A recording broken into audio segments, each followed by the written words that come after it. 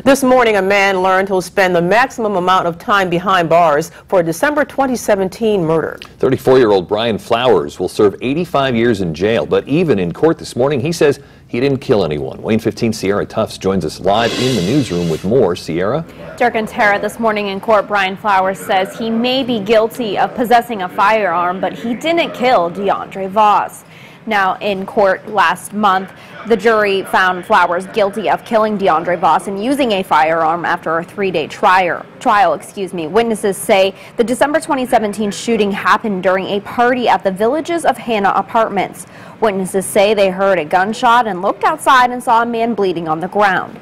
Officers arrived and found Voss dead outside.